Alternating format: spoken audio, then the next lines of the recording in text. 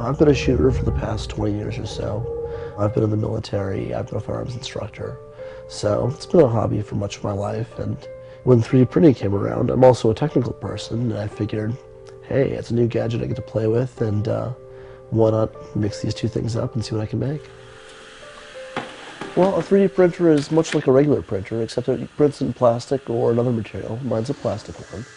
And it prints layer after layer until it's built up a 3D object that is functional, ready to use.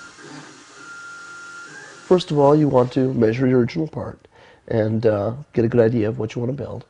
Then you model that out on a computer, and once you've done that, you upload that model up to a flash drive, stick in the printer, glue up the plate, select what you want to print, hit the print button, and wait for a while, and you're good to go.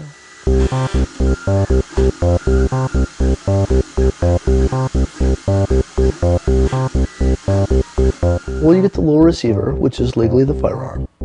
You can order all the other parts for a firearm online because those are accessories.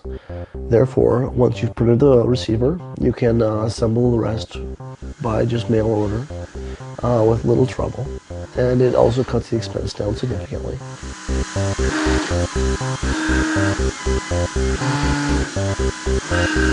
I mean, this is America. We do all kinds of things we don't need to do. It's something we want to do, and we have a lot of fun doing it. So it's a good hobby, and it doesn't harm anybody. AR-15s are remarkably safe, and very few crimes are committed with them. So I don't see that as an actual danger to the general public or to shooters.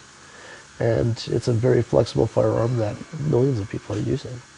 So I definitely see it as a positive that people can go out and do all these things.